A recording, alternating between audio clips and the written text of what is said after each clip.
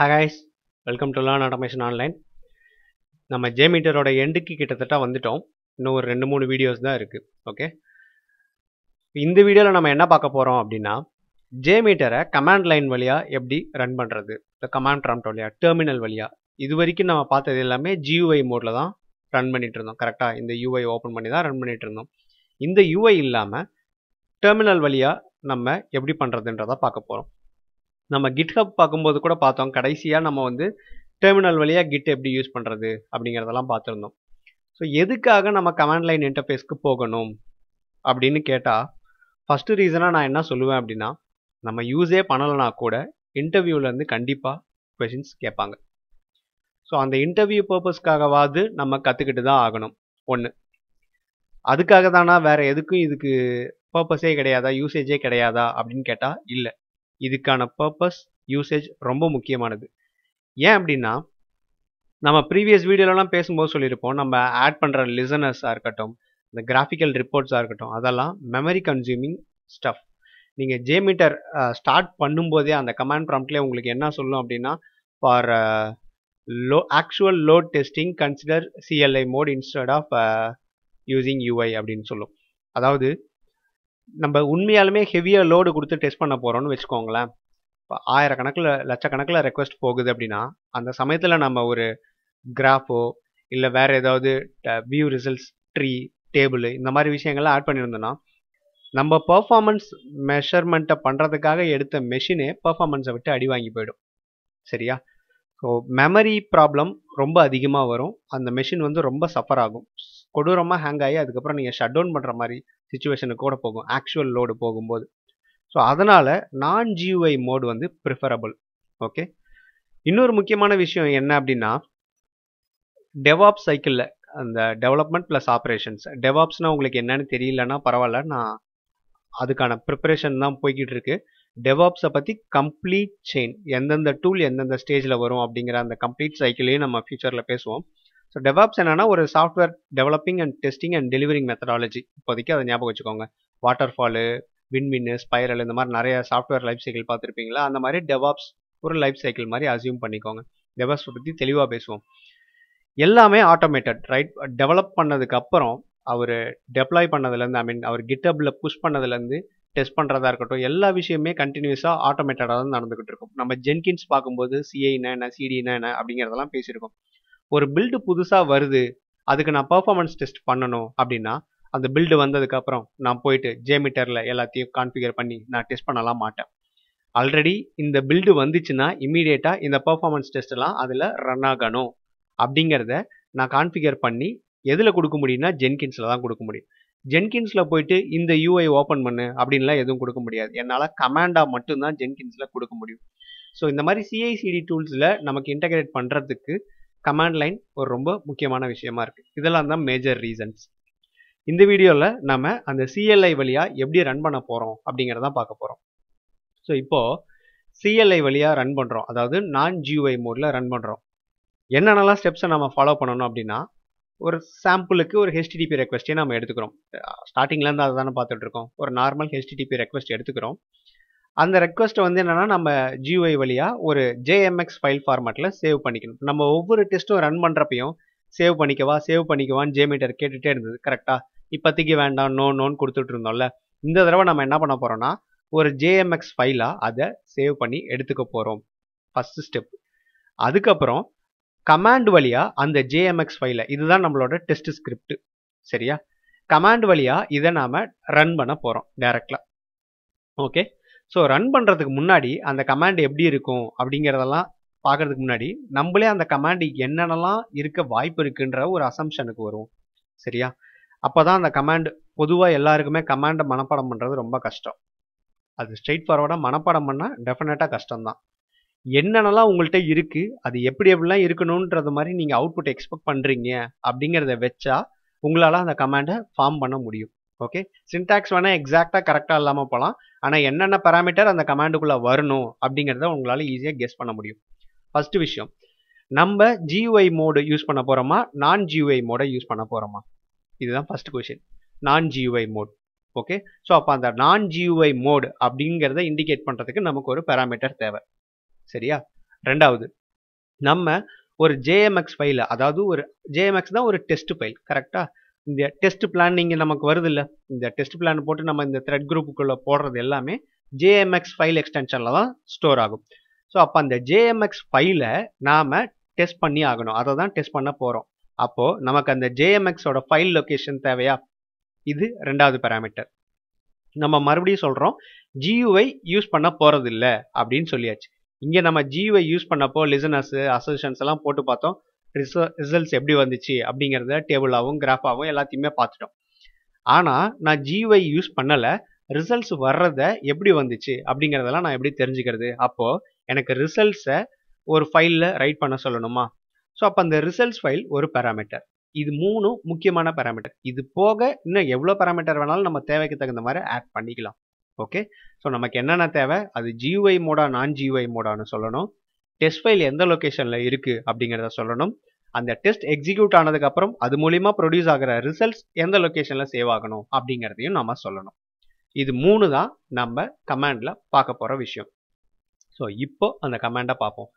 JMeter -n which indicates non-GUI mode அப்படின்றது -n அப்படின்ற அந்த இது வந்து இண்டிகேட் பண்ணுது. சரியா? -t அப்படிங்கிறது என்னன்னா அதுக்கப்புறம் வர விஷயம் தான் டெஸ்ட் ஃபைல இண்டிகேட் பண்றது. JMX ஃபைலோட லொகேஷனை -t அப்படின்ற பாராமீட்டர் கொடுத்து நம்ம பாஸ் பண்ணுவோம். அடுத்தது -l அப்படிங்கிறது என்னன்னா ரிசல்ட் ஃபைலோட லொகேஷன். இதுக்கு மேல இந்த கமாண்ட் வந்து மனப்பாடம் பண்றதுக்கு ஒண்ணும் இல்லை. JMeter -n -t location of the JMX file -l location of the results file. நீங்க உங்களோட JMeter டைரக்டரிக்கு போயிட்டு பாத்தீங்கன்னா பின் ஃபோல்டருக்குள்ள JMeter -n உங்களால பார்க்க முடியும்.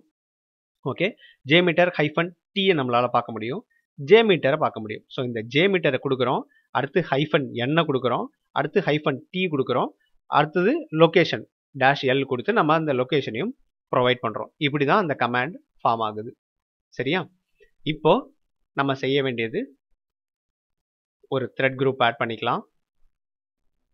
இதுல சம் 10 10 10 விஷயம் ஆட் பண்ணிக்கிட்டேன். இதுல நான் வேற ஏதாவது ஆட் பண்ணணுமான்னா எதுவுமே எனக்கு தேவையில்லை. ரிப்போர்ட்ஸ் எதுவுமே நம்ம ஆட் பண்ண போறதில்லைன்னு சொல்லியாச்சு. ரன் பண்றதுக்கு முன்னாடி சேவ் பண்ணிக்கவான்னு கேட்கும். எஸ், சேவ் பண்ண போறோம். பை டிஃபால்ட்டா பின் லொகேஷன்ல, அதாவது நம்மளோட JMeter எங்க இருக்கோ அந்த லொகேஷனுக்குள்ளேயே தான் கேட்கும். இதை தவிர நீங்க வேற ஏதோ லொகேஷன் சேவ் பண்ண போறீங்க அப்படின்னா அந்த லொகேஷன் என்னன்றதை நீங்க ஞாபகம் வச்சுக்கணும். ஏன்னா அப்பதான் நம்ம அந்த ஃபைல் லொகேஷனை கொடுத்து தான் நம்ம எக்ஸிக்யூட் பண்ணி ஆகணும். கரெக்டா? ஸோ இப்போ இதுக்கு நான் வந்து என்னன்னா test.jmx அப்படின்னு பின் ஃபோல்டருக்குள்ளே போட்டுட்டேன். இந்த ஃபைல் சேவ் ஆயிடுச்சு. இப்போ இது ஒரு தடவை ரன் ஆயிருக்கும். 10 டைம்ஸ்க்கு இது ரன் ஆகி முடிச்சிருக்கும். ரிசல்ட்ஸ் எல்லாம் நம்ம எங்கேயும் எதுவும் ஸ்டோர் பண்ணல. நம்ம இப்போ இங்க உள்ள போய் பார்த்தோம் அப்படின்னா இதை ரெஃப்ரெஷ் பண்ணோம்னா test.jmx அப்படிங்கிற ஒரு ஃபைல் கிரியேட் ஆயிருக்கணும். இது தெரியுதா? test.jmxன்னு ஒரு ஃபைல் கிரியேட் பண்ணியிருக்கேன். ஓகே, இப்போ இந்த ஃபைலை நான் கமாண்ட் லைன் வழியா எக்ஸிக்யூட் பண்ண வேண்டியதான். அதுக்கு நம்மளோட பின் ஃபோல்டர்ல இருந்து cmd அடிச்சிங்கன்னா உங்களோட JMeter அந்த இது கிடைச்சிரும். இப்போ நம்ம கமாண்ட் என்ன சொல்லிட்டோம்? JMeter -n -t ஃபைலோட location. நமக்கு இந்த பின் ஃபோல்டருக்குள்ளேயே தான் ஃபைல் இருக்கு. கரெக்டா? ஸோ என்னோட ஃபைல் நேம் நான் என்ன வச்சேன்னா test.jmx.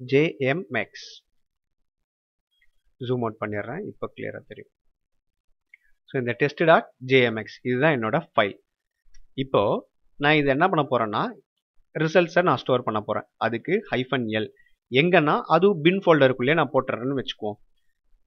test results.csv அப்படின்னு ஒரு ஃபைல்ல இது ரைட் பண்ணட்டும்னு சொல்லிட்டு என்டர் கொடுத்தோம்னா நமக்கு எக்ஸிகியூஷன் ஆரம்பிக்கும். ஸோ கிரியேட்டிங் சம்மரைசர் இந்த மாதிரி நடந்துகிட்டு இருக்கு. டெஸ்ட் நடந்துகிட்டு இருக்கு. டெஸ்ட் நடந்து முடிஞ்சதுக்கு அப்புறம் இதுல ஒரு குட்டி ரிப்போர்ட்டா நமக்கு அந்த மீடியனு ஆவரேஜ் இந்த மாதிரிலாம் கிடைச்சதுல அந்த விஷயங்கள்லாம் கிடைக்கும். இது பார்த்தீங்களா? சம்மரி, ஆவரேஜ், மின்னு, மேக்ஸு இதெல்லாம் பேசணும்ல, இது எல்லா விஷயமும் கிடைச்சிருக்கும். ஸோ இந்த ரிப்போர்ட்டு நமக்கு என்ன சொல்லியிருக்கோம்? டெஸ்ட் ரிசல்ட்ஸ்.csv அப்படின்னு ஒரு ரிப்போர்ட் வரும்னு சொல்லியிருக்கோம். கரெக்டா? அந்த ரிப்போர்ட் ஃபைல் இருக்கு, அதை ஓப்பன் பண்ணுவோம்.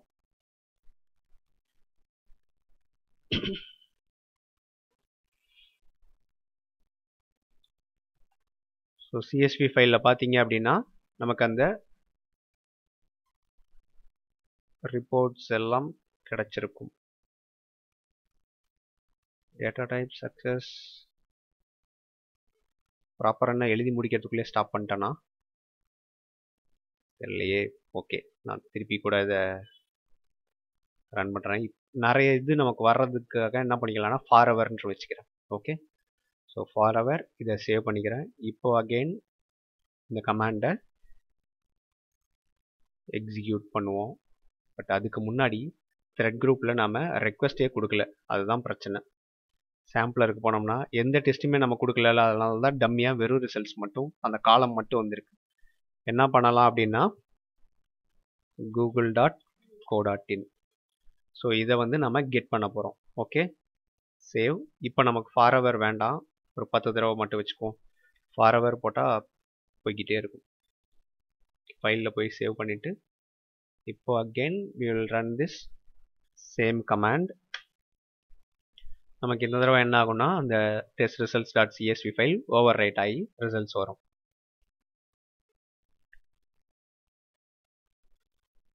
ஃபினிஷ் ஆகி முடிச்சதுக்கப்புறம் ஃபைலை ஓப்பன் பண்ணி பார்க்கலாம். ஐ திங்க் இப்போ ரீட் ஒன்லி இல்லாத மட்டும்தான் இருக்கும்.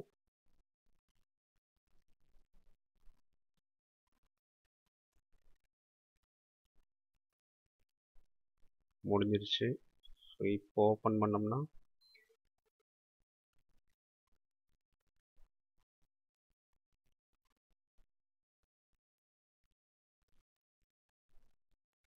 குறுக்காத அந்த சேவ் இதெல்லாம் கேட்டப்போ நான் சேவ் பண்ணாமல் விட்டதுனால அது வரல. இப்போ அதை ஃபைலை டெலிட்டே பண்ணிடுவோம். ஓகே, ஃபர்ஸ்ட்லேருந்து இந்த கமாண்டை ரன் பண்ணுவோம். அது இடையில ஒரு தடவை சேவ் பண்ணவா சேஞ்ச் ஆகிக்கிட்டு இருக்கு அப்படின்னு சொல்லி கேட்டுச்சுல, அப்போ நான் டோன்ட் சேவ் கொடுத்தனால அது சேவ் ஆகலை.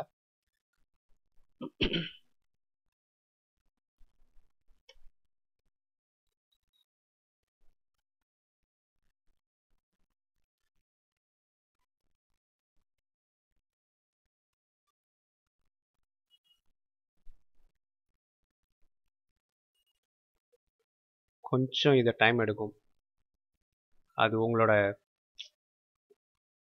சிஸ்டமை பொறுத்து.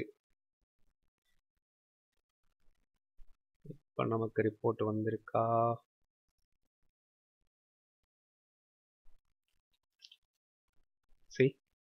அந்த ரிசல்ட்ஸ் டைம் ஸ்டாம்ப்பு நமக்கு அங்கே அந்த ரிப்போர்ட்டில் நம்ம என்னென்னலாம் பார்ப்போமோ அது எல்லா விஷயமும் டேபிள் ஸ்ட்ரக்சரில் பார்ப்போம்ல, ஸோ அது எல்லா விஷயமும் நமக்கு பாஸ் ஆச்சா ஃபெயில் ஆச்சா அப்படிங்கிறதெல்லாம் கம்ப்ளீட்டாக நமக்கு தெரிஞ்சிடும். இந்த இடத்துல வந்து என்னென்னா டூ மெனி ரெக்வஸ்ட்னு சொல்லிட்டு எனக்கு கூகுள் வந்து பிளாக் பண்ணிட்டாங்க என்னோட ஐபியை டெம்பரவரியாக கொஞ்சம் நேரத்துக்கு. சரியா? ஸோ இது எல்லா விஷயமும் நமக்கு இந்த ரிப்போர்ட்டில் கிடச்சிரும். இதை பார்த்து நம்ம டிசைட் பண்ணிக்கலாம். இப்படி தான் நம்ம CLI மோடில், அதாவது கமாண்ட் லைன் இன்டர்ஃபேஸ் மோடில், non-GUI மோடில் ரன் பண்ணணும். அது எதுக்காக அப்படிங்கிறதெல்லாம் தான் நம்ம இங்கே ரீசனில் நம்ம கிளியராக பேசணும். ஓகேவா? ஸோ இந்த வீடியோ உங்களுக்கு கிளியராக இருக்கும் அப்படின்னு நினைக்கிறேன். நான் முன்ன சொன்ன மாதிரி கிட்டத்தட்ட க்ளோஸ் டு JMeter வந்துட்டோம், முடிக்க போகிறோம். இன்னும் கொஞ்சம் வீடியோஸ் தான் இருக்குது. சப்போஸ் அதில் ஏதாவது மிஸ் ஆகிருந்தது அப்படின்னா மிச்சத்தில் விடுபட்டவை அப்படிங்கிற மாதிரி நம்ம பார்க்கலாம். அகைன் நான் அதை எல்லாத்தையுமே பிளேலிஸ்ட்டில் ஆட் பண்ணிடுவேன். ஸோ இந்த வீடியோஸ் எல்லாம் உங்களுக்கு பிடிச்சிருந்தது அப்படின்னா மறக்காமல் உங்கள் ஃப்ரெண்ட்ஸ்க்கும் ஷேர் பண்ணுங்கள், அவங்களையும் சப்ஸ்கிரைப் பண்ண சொல்லுங்கள். Cheers, thanks.